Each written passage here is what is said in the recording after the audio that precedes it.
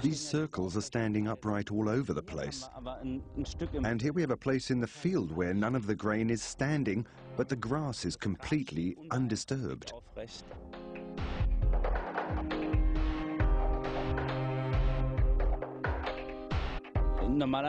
I would say that if someone stamps all over it in the middle of the night, they'd hardly distinguish between grain and normal grass. We've also had other cases where non-native plants are in the field and are left untouched. This shows that whatever affected this type of grain practically conforms to the resistance given by these plants.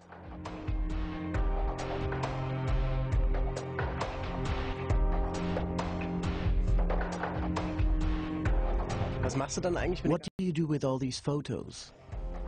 They are archived and some of them are geometrically evaluated. Diagrams are also made on the basis of aerial photos. Books and calendars are made, but that's essentially a side effect. It's primarily all about documentation.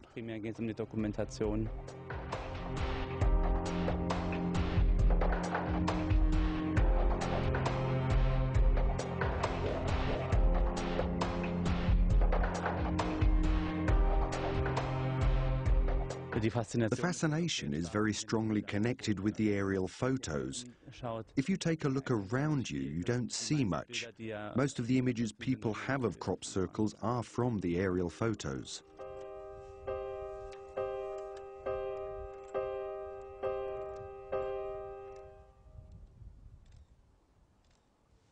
The most important question for crop circle research is whether there is a real phenomenon, meaning something not made by the hand of man.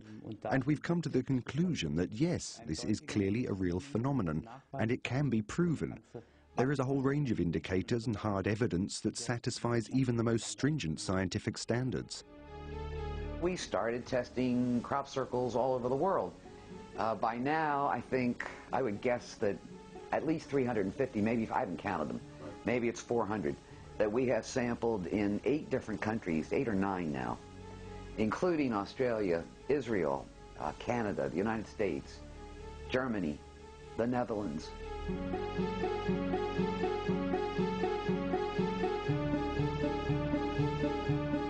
We can prove that there is apparently a rotational force. This rotational force contains an energy component that works like a microwave. We can reproduce many of the changes which take place in the plants and soils by means of microwave radiation. The microwaves heating the moisture inside turns to steam, and as it does so, it has to escape. Well, if the plants are young and pliable, the outer fibers are pliable, the steam escapes by stretching the nodes. That's how you get the elongated nodes. If the energy is extremely intense, and or if the crop is old and the fibers are tough, then it can't get out by stretching it because the fibers won't stretch, or it's just too much energy. Then it blows a hole right out at the node. If we see it as a simple circle, the extent of the damage to the plants decreases as you go from the center to the edge. And that's exciting because we can, in principle, deliver the proof that we're dealing with electromagnetic radiation here. The so-called Beer-Lambert principle, the effect of electromagnetic radiation on matter. In this case, represented in plants. And we can see here that the changes in the points in the center are the strongest, and they gradually decline outwards to the edge of the circle. And that is, in any other scientific research, clear evidence of the effect of electromagnetic radiation on matter.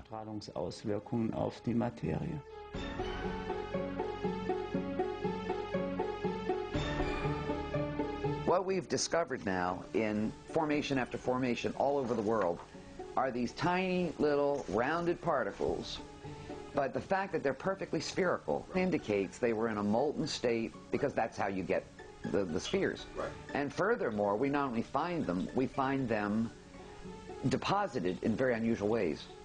Sometimes they're deposited at the edges of the circle only. Sometimes they're deposited very definitely in the middle. And even more interestingly, sometimes there's a linear deposition, meaning that you'll have perhaps the least at the center, a little bit more 5 feet out, a little bit more 10 feet out, until you get the greatest amount at the edge, but in a clear linear progression. We have also found changes in the soils which we have analyzed. In the soil of the crop circle, there is a distinctly higher concentration of magnetic material compared to the control samples. And this material can also be shown to be distributed centrifugally from the center outwards. Additionally, we have analyzed the crystalline structures of the aluminium oxide minerals in various crop circles. It's well known that they expand under certain natural circumstances, and limiting ourselves only to the surface soil of the crop circles, we have found these crystalline structures changed in such a way that we could normally only explain it as a result of extremely high pressure. But you can rule this out because this type of pressure on the plants can't be proven. They weren't damaged, and the temperatures that these plants would have had to have been exposed to would be so high that sustained exposure would have incinerated the field. It's an amazing fact. This kind of alteration in clay minerals is normally associated with sedimentary rock. When you have tons of the pressure of mountains pressing down on over hundreds of years on sedimentary rock. Here we are in surface soil. I wasn't sure, but I didn't think this had ever been seen before in surface soil, and I mean, I couldn't believe it. At the 95% level, I was blown away. I thought, oh my God. So I said, I don't believe you. And so I had it done again. I hired somebody else. And we repeated the statistics because I couldn't believe it. Well, in fact, that's what we had. As best I can tell, is that there are microwaves or something that's acting like microwaves.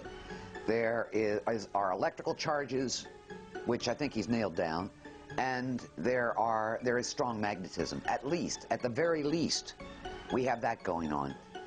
This means we can describe parts of the paintbrush or the pen, but we don't know who or what uses this brush to create these forms.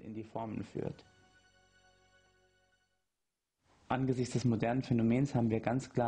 view of this modern phenomenon, we very clearly have a geometric evolution, from simple individual circles to systematic orderings, groupings of multiple circles, ring systems, all the way to pictogram-like patterns which have become much larger and more complex. We can create the same geometry when we project tones onto the surface of standing water, as Alexander Lauterwasser does with his water sound images.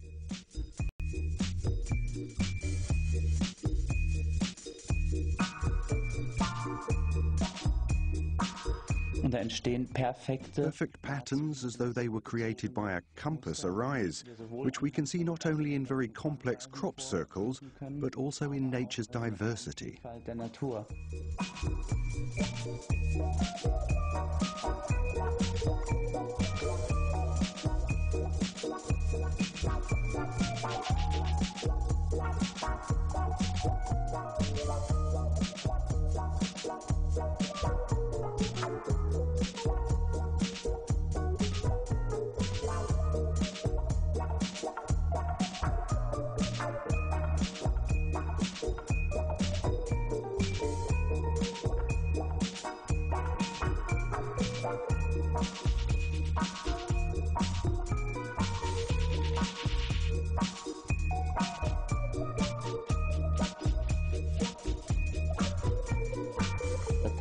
Very clearly structured geometry emerges.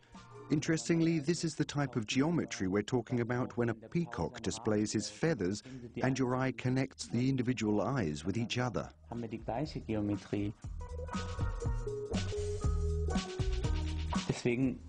That's why the question remains for me, is it possible that the same phenomena, the same stimuli that create a flower, the forces that ensure that the peacock's feathers conform to this proportional and aesthetic picture, also interact with what creates the crop circles?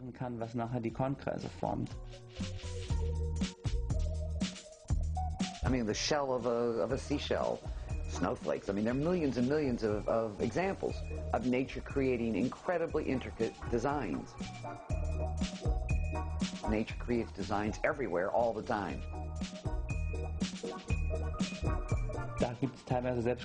There are also very complex crop circles that nevertheless take on nature's language of shape and form.